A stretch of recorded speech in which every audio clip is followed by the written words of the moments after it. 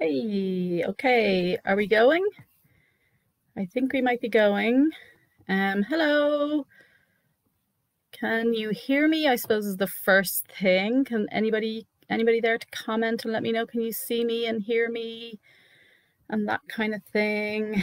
Just making sure all the tech stuff is working because it doesn't always perform, as you know. Okay. Anybody out there? Hello, thank you. At least I know. Can you hear? You can hear me and see me and all of those sorts of things. I hope. Hello, thank you. Hi, Josephina. Lovely to see you here. Thank you, thank you, thank you, thank you, thank you, thank you. Everybody's commenting. That's brilliant. Thanks a million. Hello, with many O's. Oh. Brilliant. Thank you so much. Okay. So there's been lots of people talking about enrichment. Yeah, I turned the captions on. I hope that helps for those who need that. I'll also, what I'll do is more O's. What I'll do is I also have some like document on this too. So I'll add anything that's extra to it. So just a presentation, I'll just post it as like a PDF or send a link to it or whatever, just to round it out, make sure it's accessible for everybody. And then you can contact me through the group or wherever. There's so many different ways of contacting. And then if anybody has questions afterwards, then I'll be available for that too. So my name is Anne Rogers and I'm from a company in Ireland based in Dublin called ANIED. Animal Education is really what we're about. And in, I think it was January 2019, I launched this program called 100 Days of Enrichment and was piggybacking on the kind of tech moves. There was like 100 days of like programming and all sorts of different tech things that I don't know about. And it was really about establishing good habits and things like that. And I thought, oh, why not apply that to, you know, enrichment tasks on a daily basis? And then I realized, oh, there's 100 days of this and so much stuff to go into it. So it has been both a pleasure and a curse, but it's grown and grown and grown and grown. And it's great because we're starting to get, you know, real recognition. People are really interested in enrichment, and we run it's always available. It's free. I've put the link in the description of this video, so you might be able to see that. You can go there. From there, you can join our Facebook group where lots of participation happens, and there's tons of interaction between all these cool people, pros and pet owners and everybody else in between. And it's a really nice community. We've run it particularly in relation to like lockdowns and all the depression and sadness and greyness and awfulness that goes along with that. And we're in the middle of a run. We're actually we're actually day 50, midway through on Monday. So that's pretty cool. We're halfway through, and loads of people are still involved. You see a drop off, you know, as we go. The first 2 weeks it's really intense, and there's like literally thousands of people involved, and then we have the real diehards sticking around. So it's great that there's still such a huge number of people sticking around. So today I thought we would talk about enrichment, and lots of people at this awesome gathering have been talking about enrichment. So I don't want to, you know, be going over all of that brilliant stuff, because lots of people have been talking about lots of brilliant things. But certainly I thought we might talk about 100 days a little bit, and where it came from and what's happening with it and things like that, and what it's based on, I suppose. Enrichment has certainly become a bit of a buzzword in the dog world, and everybody has heard about it, and there's tons of groups and books and all sorts of things, and that's fantastic, because it means that people are thinking more than just about obedience and control. Like, they're thinking about those things too, obviously, but that they're thinking a little bit more about quality of life, and they're thinking a little bit more about the experiences that their dogs or other pets need, and that's a fantastic thing. But because once things become a kind of a buzzword, it can we can start to lose the real meaning of it. And I think right now there's a lot of emphasis on like food dispensing toys and really complicated puzzles and things like that. And I think we have to be careful with that, because it's not always actually enriching. And that's something that we're going to talk a little bit about. But also, we want to make sure that we're providing well-rounded, enriched environments for our pets. And I think this is the perfect venue for this, because we're all talking about reinforcement-based approaches to caring for our dogs and caring for our human clients as well, and for ourselves. And I think enrichment, proper, appropriate enrichment, and you'll hear me say that a lot, fits really, really well into that. At any point that you have a question, or you want me to slow down, or shut up, or whatever, just pop it there in the comment box. I'm keeping an eye on that and trying to respond to everybody's comments as they come along. So just stop me at any point, any question, no problem. We get covered what we get covered. I am an awful one for going off on a tangent, so you only need to hint at some other topic and we'll go off on that for God knows how long. So, but there's no problem. I think we're pretty relaxed here. So pop off a comment there, no problem, and any questions that you have, and we'll get right to it, no problem at all. Okay, so the whole program, I've stuck the link there for you so you can have a look at that at any point. And I think one of the things that's really starting to reveal itself about enrichment is that sometimes it can be a little bit like, oh, we've given the dog a Kong toy, or we've given the dog whatever the puzzle du jour is, and we kind of declare, oh, you're enriched, and there we go. And really, at this point, we understand, looking really at other captive animals, and it's sometimes difficult for us to think about our pet dogs, our pet animals, companion animals, as captive animals, and they're living in an environment that we have constructed for them, and it's generally functional for us, and it's usually attractive to us. So it's not necessarily what dogs might choose, and certainly domestication helps with that, because that's something that we do with domestication. We make sure that animals are better prepared for living with humans, and I think that's really important. But we also have done this weird thing with dogs. We've spent hundreds of years making sure that they can do very specific jobs, and then we've decided, okay, well, you're not going to do that job anymore. Now you're just going to live on my sofa. And there's a big gap then there for dogs, and certainly there is a need for filling that gap for a lot of dogs. But there's also a need for having, really, really good companion dogs that can cope with all the things that humans need them to be able to cope with. But in the interim, and what we have to do in order to make sure that our dog's welfare is improved and is kept up, is we have to make sure that we're filling that gap with something else. So it's not just enough to give our dogs something to do. It's not just enough to keep them busy. All of those things function for us. So I suppose the first thing we have to start asking is, what do dogs need? And this comes down to asking questions like, what are dogs? How do they function in the ecological world that they inhabit? And this can be really, really difficult, because we think of the world we inhabit as being something that works for dogs, because dogs are really adaptive. They're also really tolerant of what people do and how people keep them. Like, the stuff that we put them through and expect them to cope with is beyond unreasonable, really. And dogs are heroes in that respect.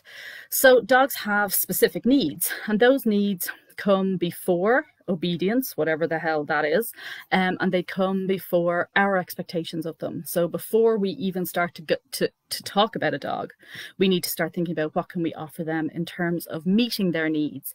They need social contact, and dogs need social contact with people, and they need social contact with people from really, really early on to ensure that they're going to be able to cope in the human world for life.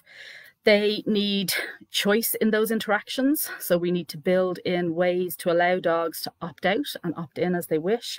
And again, because dogs tend to be very tolerant of us, they tend to really put up with us a whole lot. It can be difficult to really clearly say when a dog is actually choosing to be there because they love it and they want to be in the middle of it, and when a dog is just kind of tolerating us. And we're never about mere tolerance. We want joy in every interaction that we have with dogs, and that starts with making sure that they have a choice there. Dogs need physical and mental entertainment. They need both. They need a balance of these things, and those might be according to an individual's needs. Dogs need functional spaces, so they need things like a place where they can sleep, separate to where they eat, separate to where they toilet. And they need predictability and controllability, and those things are essential. So really what we're saying is dogs need safety, security, companionship, entertainment, and hygienic living conditions. And none of that is unreasonable. I think that's absolutely reasonable, and they should be able to expect that they can have that. Highland and Finn, I know Finn well via the computer. So that's really, you know, what enrichment is about first. What do dogs need? And we know that there's been all sorts of changes when we go down the next level. So we zoom into the next level. So we go from species wide or species typical needs, and then we go to breed or type related needs, and then it becomes a little bit more specialized, and then we zoom in again and we start talking about individuals and their specific living conditions. And you all know that you could have somebody out there could have several of one specific type of dog or one breed of dog. So there could be somebody with several spaniels, there could be somebody with a house full of German shepherds, and even though they might be very closely related and very similar in lots of ways, there's going to be a ton of individual requirements there for each dog, and that can make this a little bit more complicated because we don't have a magic formula that we can say, yes, just do this thing, so just give the dog egg Kong and we've achieved enrichment and away we go. So I think, you know, that's a really important part of enrichment planning. And then when we kind of consider all of those things, then we have to start thinking about, well, what do we prioritize? You know, resources are often limited, time might be limited. When we talk about, you know, average pet owners, sometimes skill and knowledge and motivation might be limited. So we have to think about, well, what is it that we are prioritizing? And when we come to the end of this, with whatever time we have left, we'll talk a little bit about individualizing this sort of stuff so that you get the opportunity to do that. And that's really, it comes down to that. We start thinking, well, do we prioritize this, or do we prioritize this? And really it comes down to asking the animal. That is our goal all the time. We're all the time asking the dog or asking cat or whatever animal it is that we're working with. Hi Bowie. I know Miss Bowie as well. Hello everybody. I just want to make sure I see all of these, because once we get into this, you're loud and clear, and you got your chocolate biscuits. Good woman, Orla. I love it. So we're talking a little bit about what dogs need as a species, and we might talk about what they need as individuals, as given the type of dog that they are, the breed of dog they are, the living conditions they're in, where they've come from, the experience they've had through life, and lots of other contributing factors. I'm going to try and do share screen right now. God knows if this will work, because we're relying on technology and I have no idea where that button has gone. Oh wait, it's here. Right now. So no, let me do it. Oh, well then, well, that answers that question. We're not doing that, but I'll stick. This is all going to be in a thing for you, so you'll have it.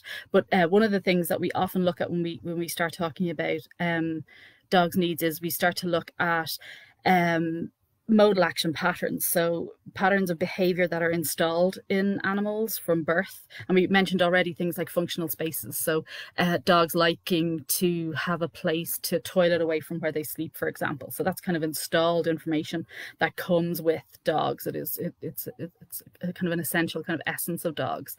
But we also often talk about, in relation to enrichment, we often talk about predatory related behavior and this kind of predatory sequence, so this tracking, stalking, chasing, and so on, right through to, you know, grab bites and kill bites and dissecting and so on. And this often gives us information about what dogs probably need to do.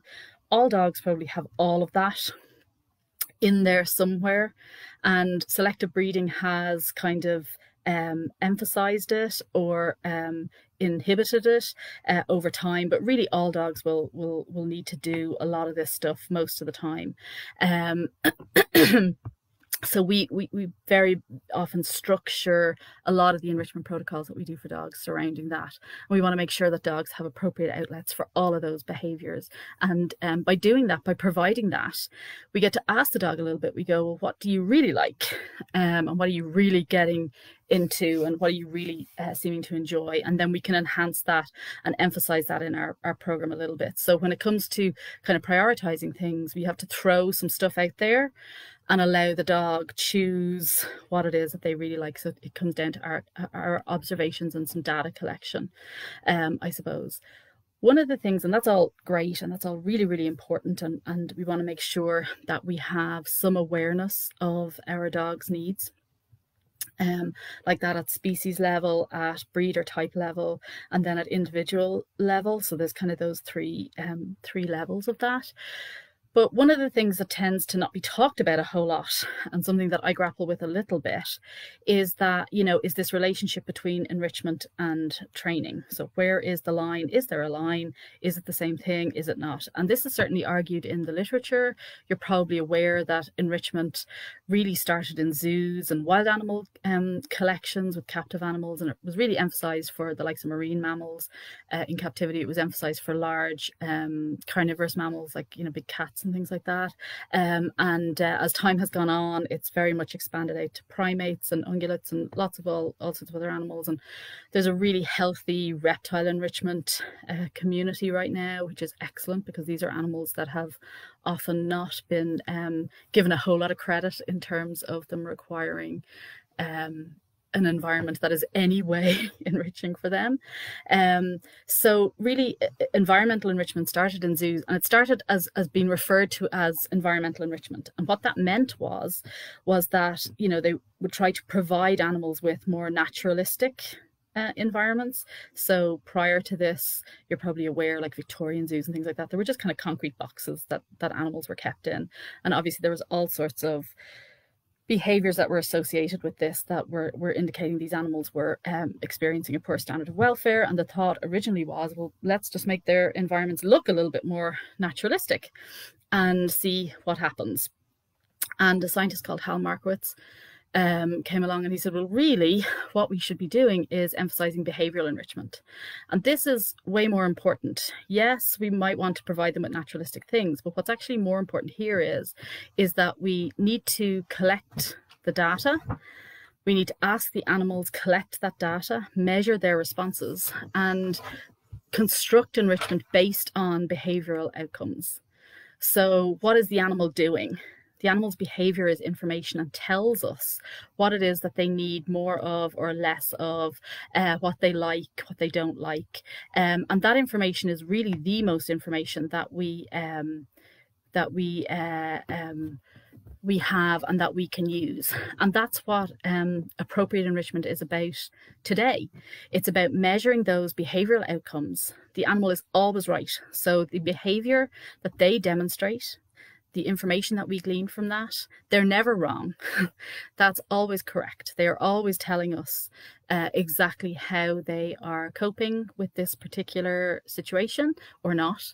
And they're always telling us whether this is something that they want in their lives or not. So that's the first thing. And in the literature, there is an argument that says, well, enrichment should be separate from training. And we don't have a whole lot of research on this in companion dogs. There's very little of anything in companion dogs. And there's some research that says, well, yeah, no, training should be integrated into enrichment because a lot of the outcomes are the same. So for example, husbandry training that you might be familiar with in zoos and collections and things like that, helping animals become better able to cope with handling or medical procedures or healthcare procedures or grooming procedures. So there is some argument back and forth about that. And certainly something that I have grappled with, and really where I've come to now, after years and years of thinking about this, is that enrichment and training should be approached the same way. And we don't tend to think about it that way, but appropriate enrichment is a positive reinforcement process. It is about providing animals with predictability and controllability in their environment. It is about providing them with security and comfort, allowing them to make choices, facilitating some level of agency, you know, so this ability to opt in or out if they wish to, sometimes referred to as consent. We talk a little bit about that. Can they consent? All of that sort of stuff, conversation for another day. But certainly we can start to think about, I think it might be more beneficial if we start to think about training from an enrichment point of view. So appropriate enrichment is a positive reinforcement process. So we are coming from that point of view now. So I don't think in terms of training programs anymore. I think in terms of enrichment programs, and that's what 100 Days of Enrichment is. It's a 100-day enrichment program, and it's much more than that because there are several challenges every day. So it's like 500 days or something ridiculous like that. So I want to help pet owners see, well, actually, instead of thinking about control and loose leash walking and obedience and all of those things, how can we provide animals with appropriate environments? How can we provide them with appropriate exposure? And this is something that you are doing already in your training. You're already doing this. We're already doing a whole lot of this. We are always working with some sort of environmental management system with dogs.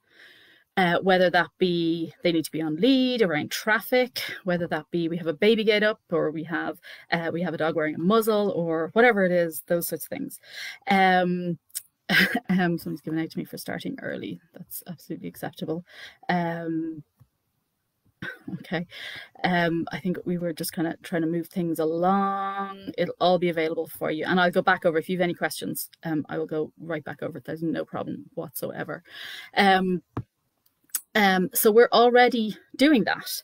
And what's important to understand is that enrichment is about making sure that the world provides for their needs. So it's not so much that that environment is devoid of challenge because we're trying to manage everything, but that it's teeming with appropriate challenge. And that's where it really becomes a little bit more complicated, a little bit less black and white. It's this appropriate enrichment or appropriate challenge provided for dogs. So we're not just managing, we're not just preventing them. So the dog has to be on lead, the dog has to be muzzled, the dog has to be, that's behind a baby gate.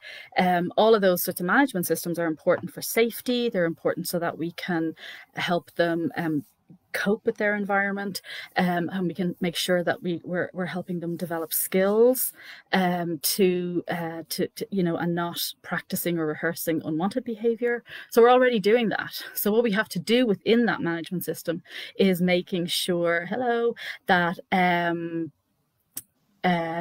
that it is full of appropriate enrichment, that it's full of appropriate challenge for that animal, that animal, by being prevented from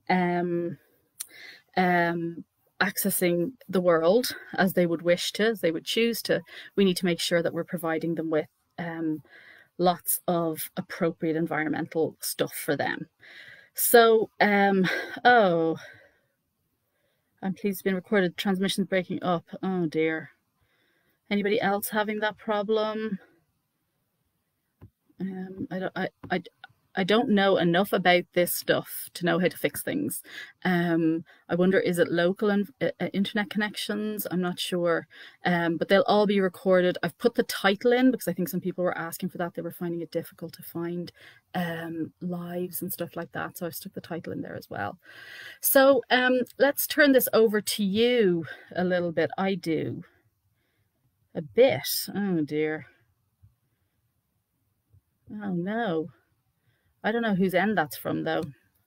How do we fix that? Ruby, do you know? Is there some way of doing that? I have no idea if there's something. No, loud and clear here, fine here. Yeah, so it may be local internet. There's so many people tuning in to this first virtual dog conference that we're just breaking the internet. Wouldn't that be a fantastic claim to fame? So I've lost you as well. Oh, perfect in Paprika. Oh, good. Okay. Oh no.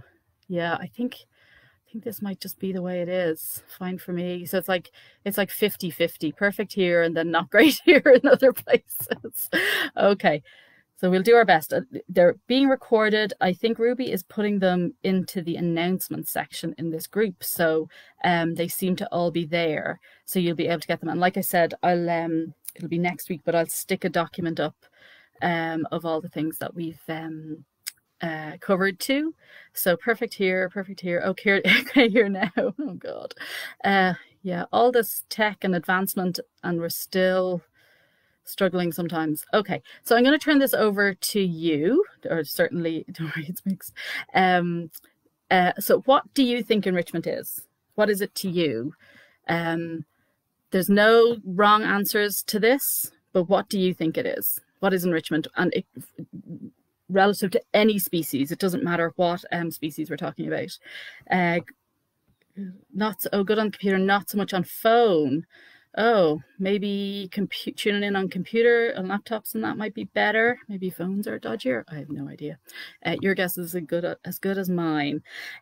So what do we think enrichment is? Who hasn't any idea about that? You've heard the word, you've seen there's been some brilliant talks on enrichment so far yesterday and today. I see Monica there. Giving them something to use their brains. Yeah, so Cheryl, absolutely, we'll take that. Anybody else? Any ideas what enrichment is to you? Learning fun games to play with my dog. Yeah, so like that's an interesting one, because sometimes we put enrichment all out into the environment, don't we? And it's stuff that dogs do independent of us. Hi Linda. We give them things so that they're busy over there, or we think about it as being something that's happening in the environment. But that's a really, really nice one there, Yo.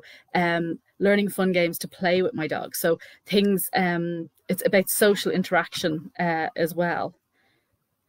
A vehicle to build confidence, absolutely. So it's not just the computers.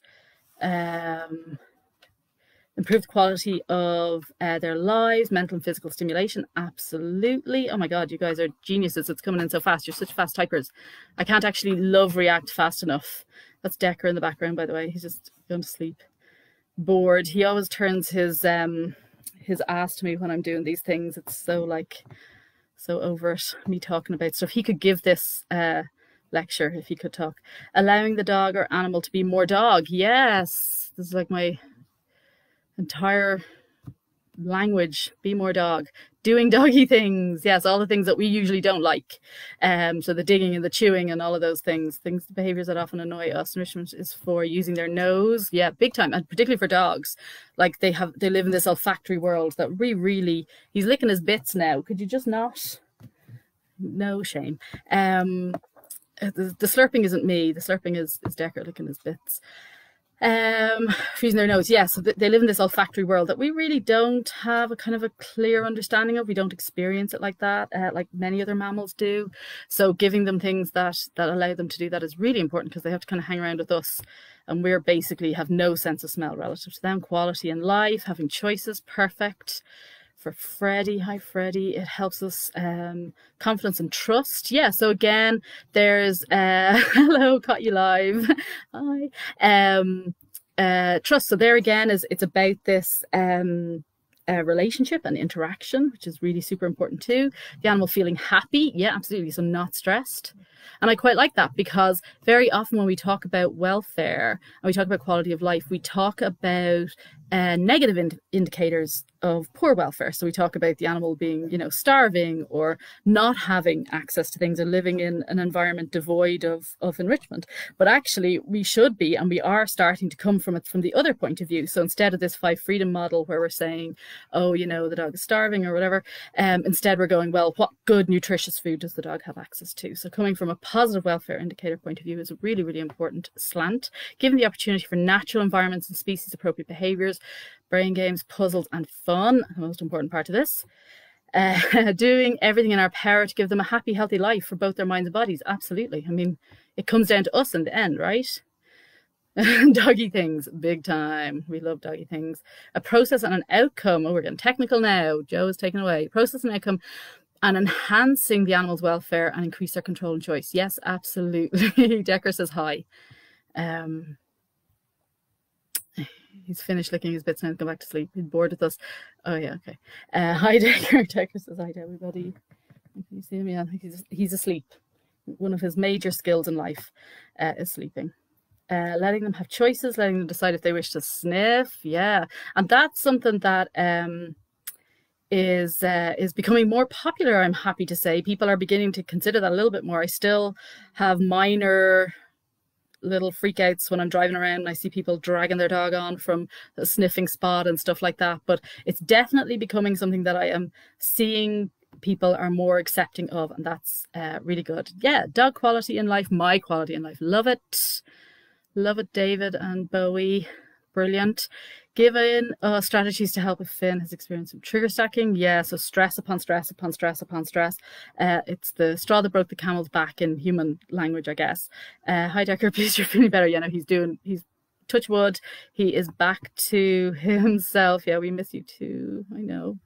Lockdown is the pits, right?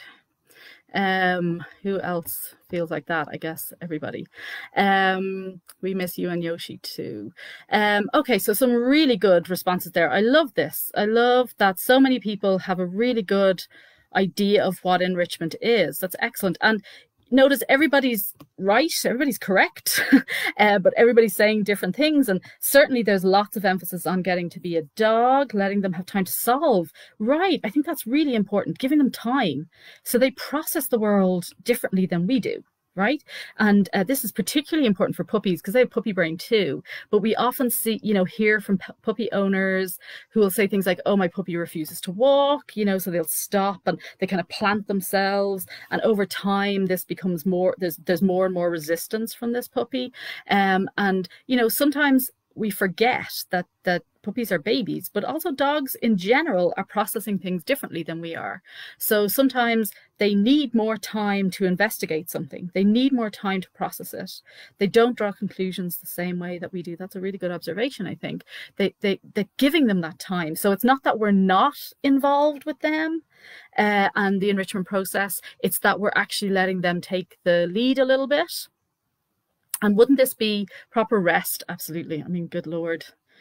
We all know the effects of rest, just from a physiological point of view. We don't even have to go behavioral with that one. So rest is a really important part of enrichment. And I think something that has happened with us being so excited to enrich their lives that it can sometimes be a little bit about activity and things and action and go, go, go, when actually we have to remember that it's this balance of sometimes just doing nothing, just being. And sometimes that's just being with your dog. That's sometimes them just being while you're doing other stuff. So Decker is just being right now. Which way do I have to go? You can kind of see him there. And this is kind of a settled context for him. So when I get on the computer, he just goes to sleep. So it's just like, the boring humans are, the adults are yakking again. And I'm sure you all have dogs that experience that as well. So some really nice observations there. That's excellent. I love it. Loads and loads and loads. Lots about sniffing, lots about being a dog, and that's sometimes difficult to define. What is a dog? What I don't know what to put. Yeah, there's nothing better, there's nothing more relaxing than watching dogs sleep deeply, right? That kind of deep breathing, yeah, it sends me to sleep too. We should record it for insomniacs. It's lovely. She's sleeping right now too. Good girl. He's eating the chocolate. I know, and slurping away. They're so polite. He's such a gentleman, getting his bits out for everybody, and slurping away at them too. You had sound effects also, which is also lovely. So really nice observations there. Thanks so much for that. So we had lots of being a dog. So what is being a dog? What is that? And because sometimes we forget because they live in this human world. So being a dog, people nailed it there. We had people saying digging and foraging and sniffing and peeing and barking and wagging tails and all of these. I mean, we could list and list and list and list and list. I mean, we all of us here are self-confessed dog nuts, I'm sure. Today we got to just be and sat in the park with a box of Krispy Kremes in the sun. Well, we're all jealous. Box of Krispy Kremes, good on you. In the sun, we had some spring sun in Ireland today, so this is like a big deal for us here. It's usually rain, so we've had a couple of days of sun and it's gone to our heads. Yeah, so just being is just the best in the world, really, isn't it? There's nothing better than just hanging out with your dog wherever you are, and you're just both breathing deeply and chilling out and not thinking about anything particular and all of those things. It's absolutely excellent. I love that so much. Okay, so being a dog, then what is be more dog or being a dog? So those are the things that we're thinking about when we come to think about species typical needs. You might have really specific observations that you've made about your dog, and those are then going to bring us to those more individual needs. But really identifying needs, I don't care what category they're in, we're happy to identify a dog's needs on an individual basis. It's always a study of one. I think that Susan Friedman says. So what is enrichment? So enrichment must be individualized. So we talked about that. So there's some kind of rules to identify it, I guess. So it's individualized. It's suitable for that individual dog. So while we might come with a plan, that dog then gets to have a say in that. They write half of that. It's goal-oriented. And this is something that I think can confuse us sometimes, because we give the Kong and we go, all right, there you go. And we go, well, oh, the dog has finished that Kong now within whatever defined timeline. And we say, oh, let's make it more complicated. And that's not necessarily the point of this. And it's one of my major grievances with the current kind of discussion of enrichment, is that it's all about upping challenge. And really that's not the point at all. I'm not saying you can't do that at all, but I'm saying it shouldn't be our priority or shouldn't be our single focus. Just as we wouldn't necessarily say that about training. So I want you to start thinking about enrichment as being the animal developing, learning behaviors, being taught behaviors by the environment sometimes, but sometimes in interactions with us as well, that better help it to cope with its world. And that's what it is. So it's individualized, it's goal oriented. How has this helped this dog? So, the first goal we have with any sort of enrichment protocol is, does the animal interact with it? So if we provide a puzzle, or we provide a Kong, or we provide a bed, does the animal do the thing? Do they interact with it? If they don't interact with it at all, well, then it's probably not going to be terribly enriching. Enrichment provides choice, and lots of people had that, and that's fantastic that we're thinking about that. And the most important choice about this is that the dog is always right. The dog is always right. Whatever way they interact with that enrichment item, that's correct. We might have come in and said, oh, they're supposed to solve that puzzle in a certain way with their nose, or they're supposed to solve that puzzle with their foot, or they're supposed to lie on the bed. And whatever way the dog interacts with it, if they interact with it at all, the animal is always correct. Skinner said that about the rats in the Skinner boxes. The rat is always right. So enrichment allows for the animal to have some control. And this is really important. We are a species that's obsessed with control, right? We talk about self-control, impulse control. We talk about all of those sorts of things. Even when we're teaching from a positive reinforcement point of view, it's all about control. We talk about equipment all the time. We talk about things that we want or need our dogs to do. They need to sit here. They need to lie down there. They need to do this here. Their entire life is about control with very little choice in it. They didn't choose to be born. They didn't choose to come home with us. They didn't choose to live with us. They didn't choose to, whatever lifestyle you have, they didn't choose to fit into that. They didn't get to choose any of those things. So allowing them to have a little bit of control. And sometimes all that is that the animal learns that what happens as a result of their behavior matters. So they do something and they find food. So they move that box over there and they find food. And one of the things that we see in the 100 Days group is this growing in confidence of dogs that did it a year ago, wouldn't stick their head into a box, but now are like in the box, tearing the box apart, having great fun with the box. My puppy, when first meeting a snuffle mat, picked it up and shook out all the treats, right? I had to give him credit for finding the quickest shortcut. There you go, smart puppy. Oliver's puppy is a smart puppy. Absolutely. So, and this one behind me, he would have a tendency toward doing that too. Absolutely, upping the ante all the time can cause, yeah, absolutely, and particularly, yeah, and that's a good observation there. Susan saying upping the ante all the time can cause stress or overstimulation, which in a multi-dog household can be really problematic. Absolutely, particularly if we're talking about valuable resources like food, and when we hide it or we put it in a puzzle, we make it harder to get. So it's much more likely to be guarded, for example, and And then if they're already kind of stressed because they're going, oh shit, you know, how am I going to get this thing? Am I going to be able to get this thing? And then this other guy is over here, and is he going to be able to get it before me? And things like that. Yeah, that's a really good observation to make. A simple choice I gave Cuba every day is what she wants to wear to work. She chooses which harness or vest she wants, and she wears that one. Perfect. We can give them a simple choice. Decker's going to participate now. Hello, buddy. Hi. What's happening, kiddo? Everybody, this is Decker. Okay. There's cooking going on in another part of the house, and Decker would love to participate. He's very helpful when it comes to the availability of food. Is that right, bud? Yeah, very helpful. I know. Tell us all about it. It's very boring.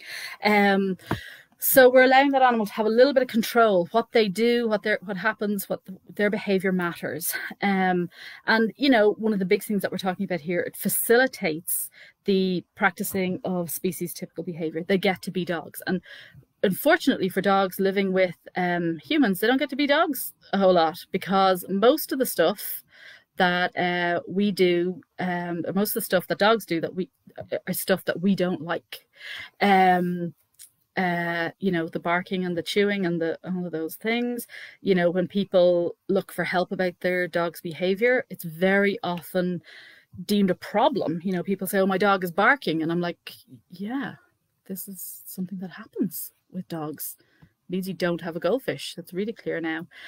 So, you know, so those species typical behaviors are often a problem for us. So enrichment is about providing appropriate outlets for that, so that they can get all of their jollies out in one way that doesn't cause too much of a problem for humans. We still have to deal with the humans. So something that I think you're looking great. He says thank you. One of the things that you will hear me say a whole lot is that enrichment must be enriching.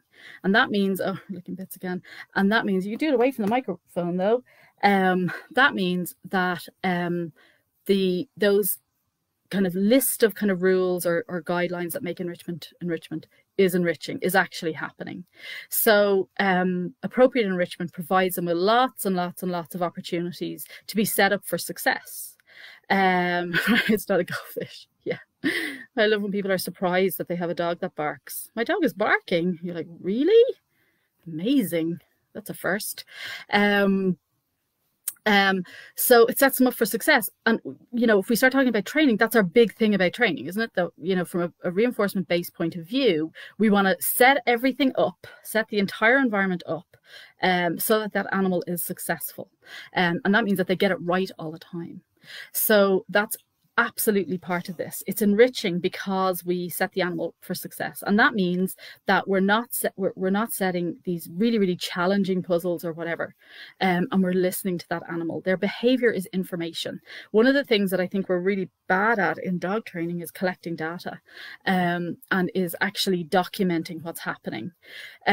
So that's something that, oh God, my students are sick of me saying this: collect the data, collect the data, collect the data, and they want to hit me in the face when I say it. But it is so important that we that we're starting to make observations about our dog's behavior and go, well, what's working and what's not? What sets this dog up for success and what doesn't?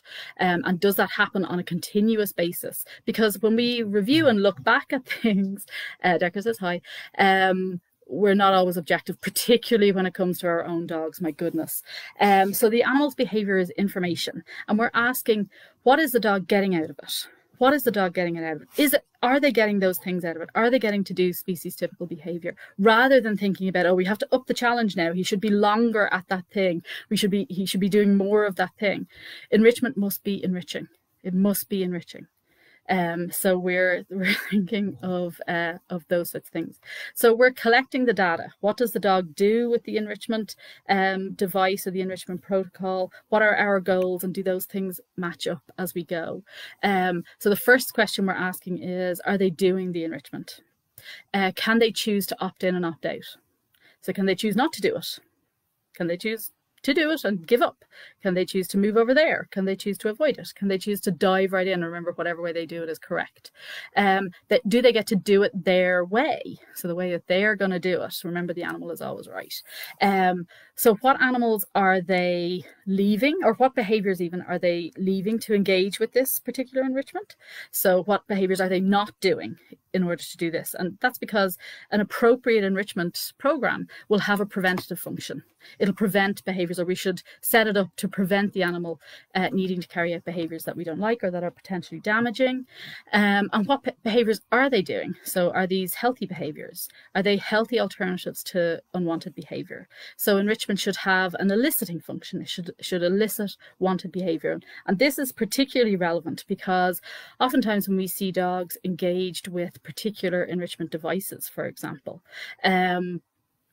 often we will see them using behavior that we would maybe associate with frustration. So very repetitive behaviors, getting faster all the time, but not getting the payoff. And some dogs will absolutely persist with that. And some dogs get a real kick out of that and will go and go and go and go and go, that kind of tenaciousness. But some dogs will just absolutely give up and move away. And people will say, oh, I gave him a Kong or I gave him whatever, but he doesn't use it. And it may have been just too elaborate for that dog on that day and just maybe not able for it. I have had a 2-year-old collie I bred come back, and a 6-month-old pup in knowledge, but with adult testosterone, yeah. We're all familiar with that. He's easily overstimulated, right? And as all 3 of my dogs are full males, okay, yeah. So we got to be real careful then, where there can just be some competitiveness. Testosterone can contribute to that. I mean, we all know boys, right? No offense to any boys. Taking time where we are seeing real progress. Oh, that's good. 4 months, good. And so he's what? So he's 10 months right now. So he's right in the middle of adolescence right now. So that's a full-on fun time, spending all my time trying to work out how to keep going forward without blowing the fuses. I know, I totally understand. It's really difficult, really, really difficult. Lucky I am by myself most of the time, even at work, so I spend my whole time juggling the data. I love it. Collect the data. That's exactly it. Okay, any questions at this point? We've been going like nearly an hour now, really. So anybody got any questions? We opt out a lot of days. Yeah, good. Absolutely, giving them that choice is so important, and them knowing that they have the choice. So them knowing that if they opted for whatever option, whatever choice they made, that's meaningful, that we actually see it through. The thing about choice is that sometimes we can't give it to them.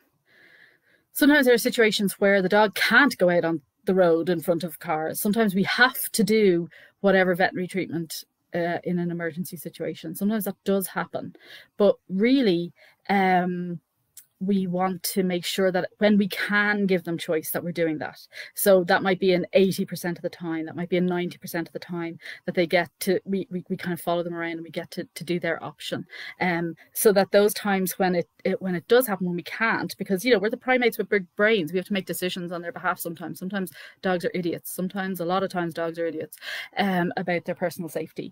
And sometimes we just have to, to make those choices. So it's important that we're getting the opportunity to give them choice when we can. Enrichment today was taking the bulbs out of the packet quicker than I could get them in the ground. Became a game. Oh, bulbs. I was thinking like light bulbs. Became a big game. Planting was abandoned. Absolutely. Much more fun. Oh, he's 2. Okay. So almost 2.5. Oh, okay. So there's a little bit more sense there than that. I can get frustrated but we opt out, but the dog is always right. Yeah, I don't have a solution for that. I get frustrated sometimes too. Sometimes they don't want to do stuff, or sometimes they want to do stuff in another way, and it's you know, it is just life. But the dog is always right, and I think, you know, you're allowed to get frustrated, I guess, you know, and sometimes that's going to come out because you're human, and that's okay. Hello. Big head, I'm scratching his bum, so it's like the physics of dog. Scratch bum, head up. But the dog is always right. Yeah, we sometimes get frustrated. Yeah, no, I totally get that. I don't have a solution. I'm sorry, I give you a Kong. What's the equivalent? Okay, so it's how we learn. Sure, it can be. I don't want to make kind of equivalences there, but certainly frustration certainly can be, hello dude, frustration can certainly drive performance in some individuals, but it can crush others. So frustration would drive performance in this dog. He's super resilient and full on, Jesus, gung-ho. Yes, two-way enrichment. There we go. So we're learning to breathe deeply, count to 10, stick with the dog being always right. Okay, everybody okay with that? All right, deep breathing. Yeah, exactly. We have a little bit of, or I certainly reference mindfulness on 100 days. We do have a little bit of a reference to that, but matching their breathing.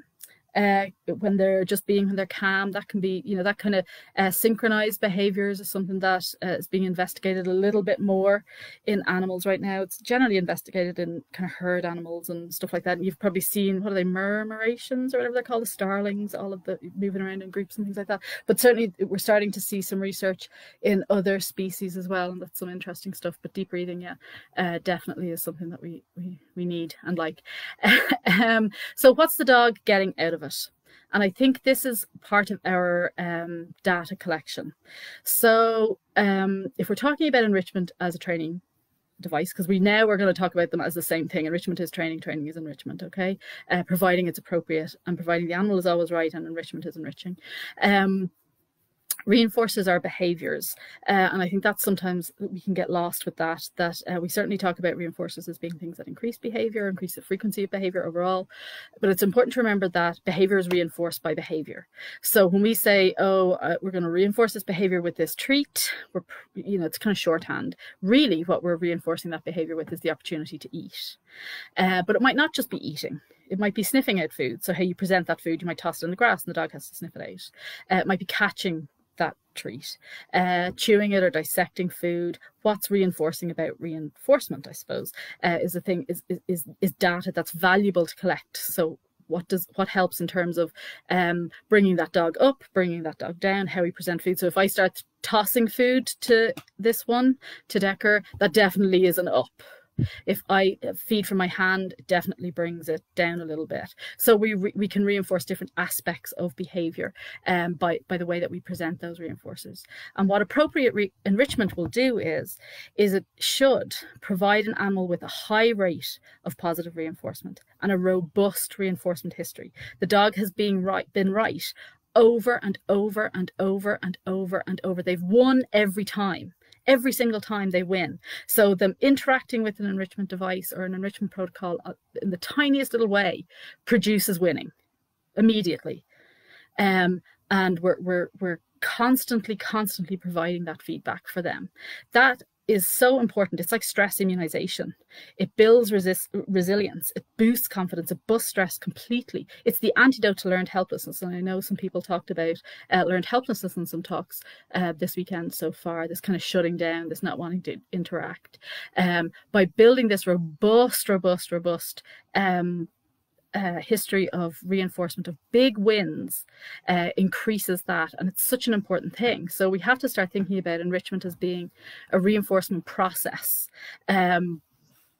being incredibly important in relation to having a way to provide a very high rate of reinforcement and building such a robust reinforcement history. And that's the real value of this. But that's how we should be approaching all teaching. That's how we should be approaching all of the teaching that we do with dogs. So what are the dogs getting out of it? Apart from this reinforcement history, that's really important. When we're building enrichment programs, we tend to base them on these 5 categories of enrichment that have come from the shape of enrichment. And I'll put all these links in there. You'll have all access to this. And there's a diagram and stuff like that. Screen sharing isn't working for me right now. I don't know why, but it's not. So, but you'll have all of this. And the categories of enrichment they all cross over. So they're social, cognitive, physical world, sensory, and and food-based, but they all cross over, because if we toss food in the snuffle mat. Somebody was talking about snuffle mat there. If we toss food in the snuffle mat, yeah, it's food based, but there's also a huge amount of sensory payoff. That's a part of their physical world. Also, he wants to go and see where the people are cooking. He can smell it. So it's very clear. You just don't have to wait a little bit, buddy. Susan wants me to stay on for another 30 minutes so that we get the schedule right again. I know. But there's a real interesting tie-up here, because when we talk about reinforcing behavior, we talk about reinforcing behavior with the functions of behavior. So the opportunity to escape, which would obviously be a negative reinforcement protocol, access to attention, access to tangible reinforcers, so like that'll be food or things like that, and we talk about sensory payoff. So there's a real I see, yeah. The peaceful protesting that's happening behind me. Yeah, I know where you'd rather be. You're just gonna have to wait. So there's a real tie-up between those two things, crossover between those things. So and they form a real central focus to what we're doing. So what is the animal getting out of it? Are they getting some social interaction out of it? And some people mentioned that in terms of what enrichment is. There's a blackbird going nuts outside the window also. And this would form part of that kind of attention function, seeking social attention function to behavior. We talk about there being cognitive payoff. So thinking skills, all of those such things are happening there, higher brain functioning. We talk about modifications being made to their physical habitat, which provides escape opportunities. Yes, escape is a negative reinforcement kind of part, but the animal getting the opportunity to escape from interaction, from social pressure, from whatever procedure we're doing is a central part of enrichment. Remember, it's about making sure the animal has the opportunity to choose and make choices, opting in or opting out.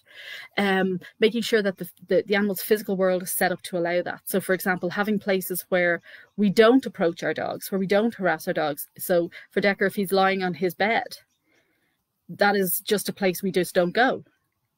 So he gets to have stuff there. He gets to tear stuff up there because it's like life. And it's just not an approach that we make. It's completely his zone, and he can go there and decide this is just what I'm doing right now. So we're setting up their physical world to allow for that. We're making sure that they get tons of sensory payoff, and everybody mentioned olfactory sniffing and smell and stuff like that, and that's really important. And food-based I tend to leave to last, because people are going to do that. They're going to do that. We know that they're going to be able to you know, that's their awareness of enrichment. So I leave that to kind of last and lower on the priority list. So the other challenge that we have with making sure that enrichment is enriching, and we've kind of touched on that a little bit, is we are also providing support and providing for the needs of both ends of the lead. So we're talking about the owners too. And sometimes this is where conflict can arise, because, okay, yeah, dogs dig and they bark and they lunge at things and they pee on things, but that can be really hard for people living that. And so our job as professionals is to advocate for the vulnerable party. So the dog is the party that doesn't have a voice. But we have to support the human's welfare too, to allow them to make sure that the animal's welfare is improved. So the same rules apply. So we had kind of come across that because we'd already said, oh, well, you know, enrichment for humans as well. So working out how to give them a focus and making sure that humans are supported in this too. So getting them sucked in. And really the main reason that I have a lot of food puzzles on 100 Days of Enrichment is because people love it. And it is incredibly reinforcing for pet owners. They love building the thing, they love making the thing, they love watching their dog interacting with it, and you know, it's joyous for everybody. Everybody's enjoying it. So there's really cool feedback for the pet owners. There's really cool feedback for their dogs. Their dog is winning, is being set up for success. We're building a reinforcement history for both ends of the lead, and that is super duper crazy important, that we're building a reinforcement history for both ends of that of that relationship, so that that we get buy-in, because then it's easier to sell the other stuff. It's easier to sell letting the dog just stand there and sniff. It's easier to sell that because you've shown them how much their dog loves it and how big a payoff their dog gets for it. They've also enjoyed it so much. So it's really important that we're considering that too. So let's talk a little bit about enrichment planning, and I guess we have some time to do this, so that we get back on schedule. So enrichment is always happening, right? Dogs will find enrichment, whether you're happy about that or not. Basically, the enrichment that's happening is, I know we do. Basically, what's happening is that the environment is providing access to reinforcers all the time. Those are there. They exist in the environment. There's stuff that your dog enjoys doing, whether you're part of it or not, or whether you have a say in it or not. So those reinforcers exist. So the thing is that enrichment is happening already. We might want to, kind of direct it a little bit so that it's, not that your dog isn't practicing behaviors that maybe will cause a problem down the line or causing a problem already, or behaviors that maybe aren't healthy. Again, dogs can sometimes be idiots about this. So all we really want to do is we want to refine what you're already doing. You already feed your dog, you already walk your dog, you already play with your dog, you already rest close to your dog, all of those sorts of things. So we already do that. So we want to set some kind of goals for our enrichment program. So let's do a little bit of an enrichment planning right now, if we can, because we have some time. So do that. So first of all, the thing that I want you to think about is maybe pick one dog. If you have multiple dogs, pick one dog, because it's just a little bit easier because we don't have that much time. And so what do you think are the priority needs for that one dog? So for Decker, for example, he really needs access to dissection, to things that he can tear up.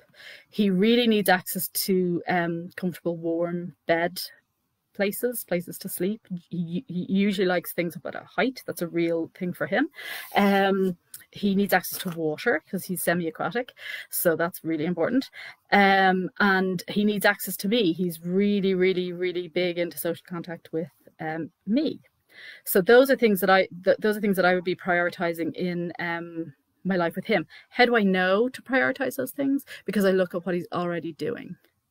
So that is how he interacts with his world already, whether I have any say in that or not. That is how he interacts with his world. So things to chew and dissect, places to swim, comfy sleeping, close contact with me, or just whatever activity I'm involved in, he wants to be involved in. So what sort of needs do your individual dogs have? Vasculation of egg boxes and newspaper, yeah.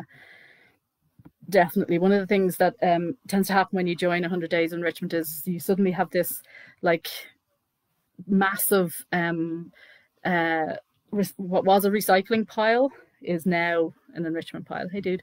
So listening from back garden now is Bronson has decided to double check he didn't miss any kibble, which I scattered earlier.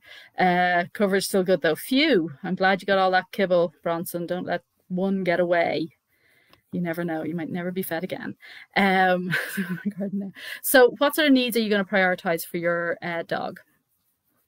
What are the things that you think, what is your dog already doing? So that tells us that that's the behavior that's being reinforced, right? I know, I did. I said an hour, didn't I? I did. I said an hour and it's not happened. I know the struggles. Not sure it's always a good thing, but Bowie needs her routine. Yeah, I think that's a really good point. I think that's a really good thing. So I'll talk a little bit about this tomorrow when I come talk about stress and stress busting and stuff like that. But controllability and predictability are the two antidotes to stress, so the negative effects of stress. So predictability is I know what's about to happen and when it's about to happen. Controllability is I have behavioral strategies or skills to cope with that. So those two things are super important, and routine for a lot of dogs is really important. And you will notice, everybody has made this observation about their dog. They know like it's 5 p.m. because their dog starts looking for their dinner. And one of the things that we often advise when we deal with people, older owners sometimes, or people with chronic conditions have to take medication, they need reminders, and I will say to them, you know what, start feeding your dog every day like a really special meal or treat or whatever at like 5 o'clock. And whether you know it's 5 o'clock or not, your dog will be telling you that it's 5 o'clock, and that will remind you to take your medication, for example. So we use that all the time. So routine is super important. It goes back to that security, safety, comfort, right? All that kind of stuff. Cuba loves rolling and scratching her back in the grass. So huge sensory payoff there. May also be some social stuff there. We think that possible, that scent rolling stuff like that. I have a poo roller here beside me, often big into rolling and poo and things like that, or whatever, rolling and whatever. And so there might be some social payoff for that as well. So letting everybody look how beautiful I smell. But yeah, loves rolling and scratching her back in the long grass. When his younger brother is doing his head in time with me, and his frisbee puts all right in the world, combined with water or mud. Absolutely. If there is mud, yeah, some dogs are magnets to that. I get that, absolutely. Weekends here, an issue for us because of change of routine. Yeah, that's really difficult. And you know, the very, very bare basics of that is that people will say, oh, you know, I walk my dog at 6:30 in the morning during the week, but at the weekends, you know, I want to have a lie-in and nobody told the dog. Yes, that can be really difficult. So part of the enrichment planning then is looking at, well, how can we build in some changes to those routines? Laying on soft bedding. So this is Neve with the greyhounds and the lurchers, yeah, who have practically no hair and no layer of fat. Watching out the window, biting soft fluffy toys, ripping open bags and cardboard stuff. Yeah, so we have some dissection there. Watching out the window, so dog TV really, right? And laying on soft bedding, yeah, absolutely. Lloyd is 5. Good boy, Lloyd. Indy needs places away from us to sleep. Well, that's really interesting, isn't it? Because some dogs are all about like sleeping here, this one, but the, you know, he's an American Staffordshire Terrier, so like the pit bull type dogs tend not to have any space bubble. It's not like a thing. So she needs places away from us to sleep. Sorry, I just moved that. And digging, rolling and sniffing. Absolutely, she's still a dog. Yeah, so there's a really interesting individual one, right? And how do we know that? We make those observations. Yes. So that's really important. 100 days help break it up. Yeah, I think so. I think having a fallback, because you've done 100 days a couple of times now at this stage, I'm sure. So having a fallback and going, okay, well, let's do this thing. Let's change it up. Let's do a new activity every day. So, okay, she might know that it's puzzle time or enrichment time or whatever, but it's maybe a new activity all the time. So that's a good observation to make. For Freddie, it's access to me 24/7. Yeah, I mean, we are their world. Yeah. So we might have lots of social interactions over a day, and our dog probably doesn't. It's probably us. Cuba's into poo eating. Yep. Meet your brother over here. So we always give her a treat when she poos and then walks away from it. Excellent. That's really good. So there you are, straight away making an alternative behavior more likely. So walking away from the poo is incompatible with eating it, but also you're giving her an outlet for eating, and possibly if you chucked it in the grass a little bit, you're giving her an outlet for sniffing and interacting with it in that way. So that's a really good strategy. Yeah, absolutely. Yoshi's like a toddler. Some of her favorite things while out are rolling and stinky stuff. Yes, always the dogs with the thickest coats. Walking on walls. So some real kind of sensory payoff there, and some kind of proprioception and stuff like that. Splashing the muddy spills, of course. Yes, that's absolutely part of it. Be more dog is what we said, wasn't it? Harris needs to sniff and enjoy searching for food and dead birds. All the one to the dogs, I guess. Food/dead birds. Yeah, he always really wants to cuddle up on the sofa to sleep. Yeah, so comfy, cushioned, smells of us, up at a height. Lots of things that dogs really, really like to have in their sleeping world. Touch. Einstein loves ears and head been rubbed. Yeah, massive sensory payoff, but also huge social stuff there. So handling their faces and ears and those velvety ears. I mean, good Lord. Yeah, absolutely. And like that kind of allo grooming, you know, what they might do to one another. Looking at the window, wants me to be with them. Yes, so you are just a supervisor.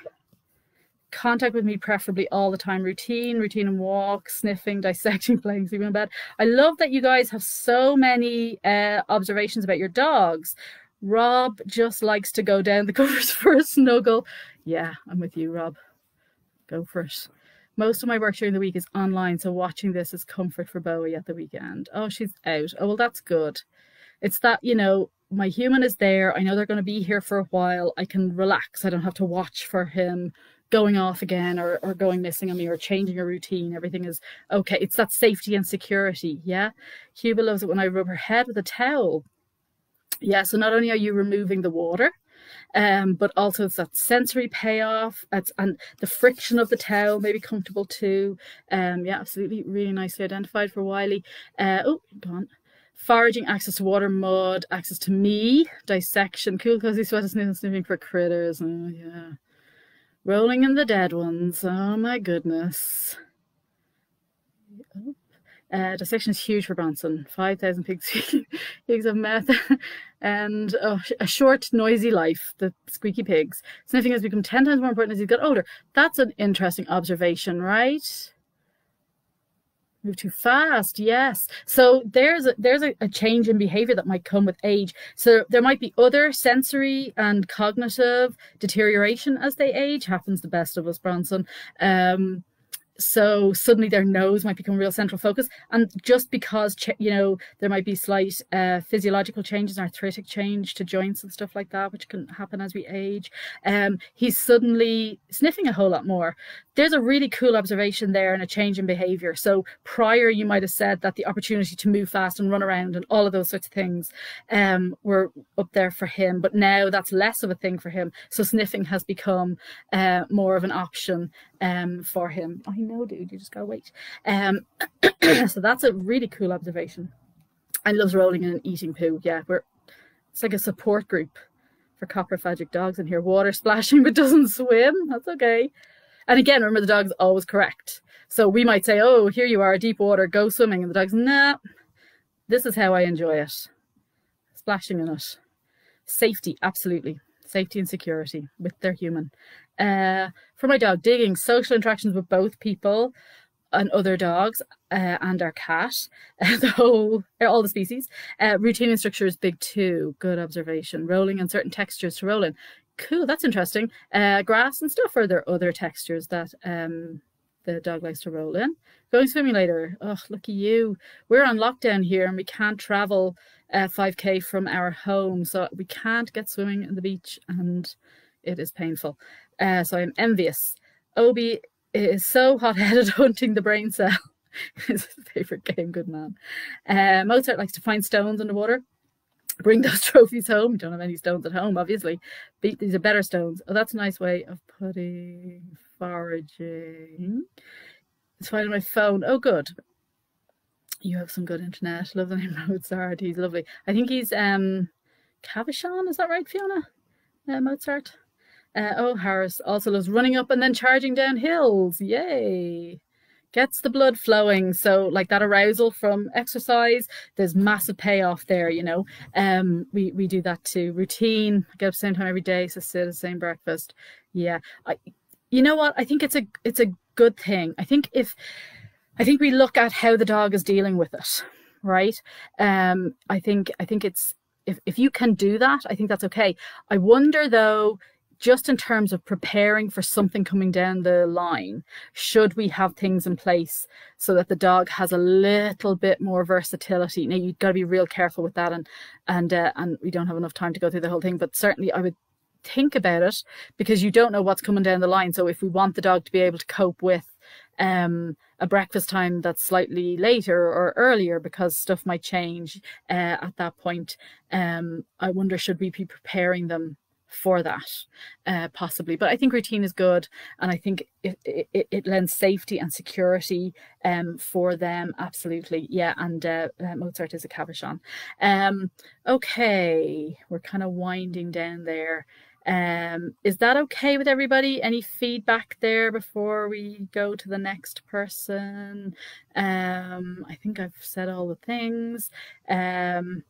Yeah, David's saying there, just watch for frustration. This is in relation to routine, I think. Yeah, and I think we have to watch for, like, if we lose predictability, that's when we're going to see some stress-related behavior. And I think we have to do it really, really gradually. And collecting that data and knowing when we're pushing the dog too far, I think is really important. But you could start with simple things. You don't necessarily need to change the time. You can change other parts of the routine too.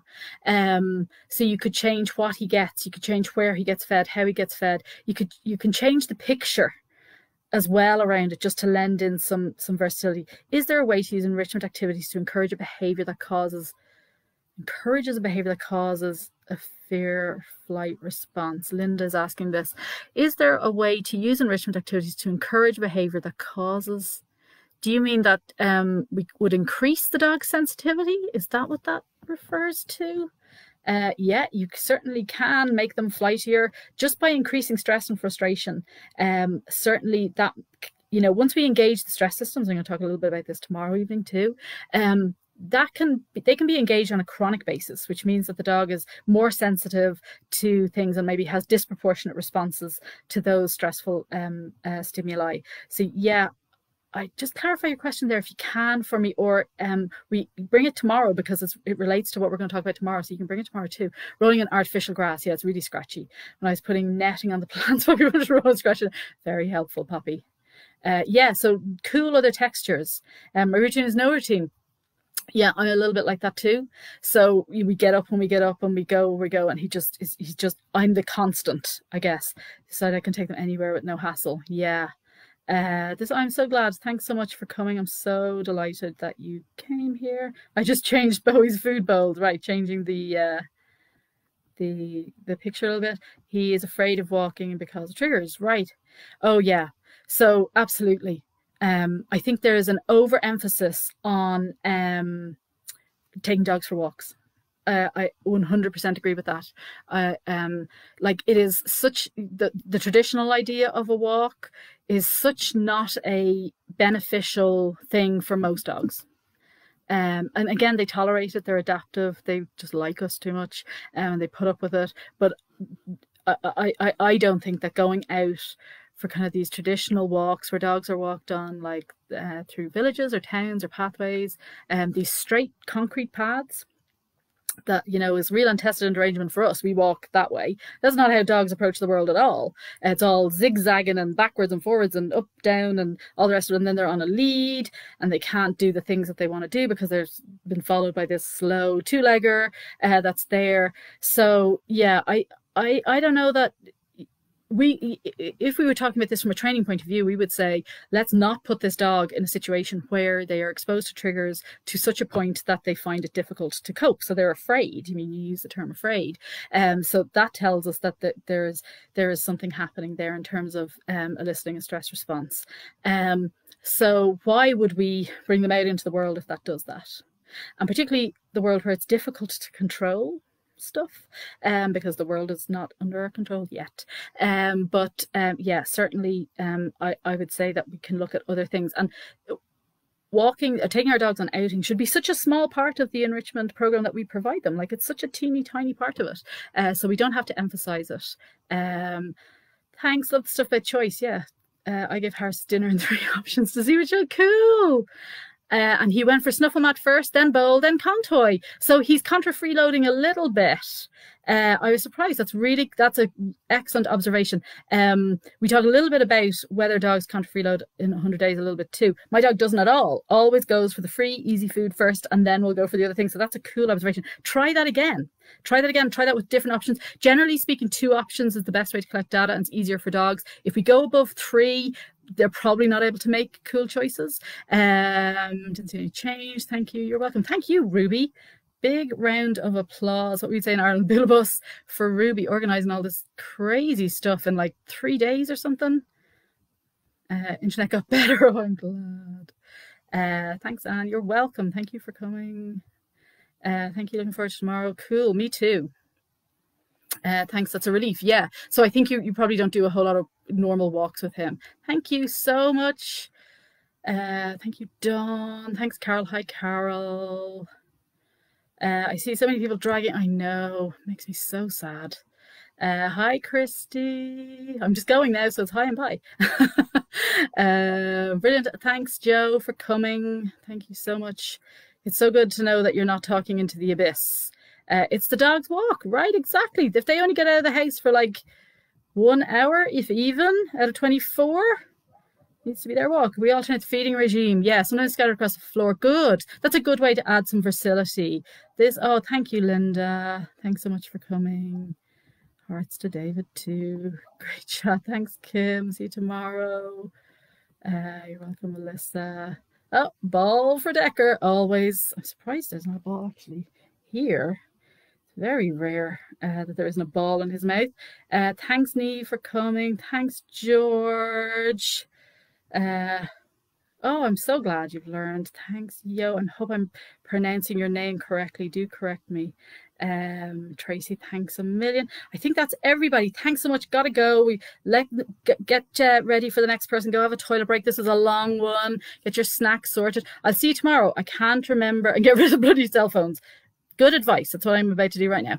I'll see you tomorrow. I can't remember what time. I'm going to be talking about stress busting. So all of this 100 days stuff will come up again because it's all I talk about. I bring a meal for my dogs outside and they enjoy foraging in the long grass. Absolutely. No power walks. Good. Make it a sniff rather than a walk. I think that's a good way to end it. I think I feel like we're back at the classroom. I know. Okay, so that's the way we'll end it then. We'll edit then. Make it a sniff rather than a walk. I think that's a good way to end it. Thank you so much. You're all so awesome to be here, giving up your Saturday nights. I mean, we're on lockdown, so we're not going anywhere anyway. Thanks. Bye. Bye.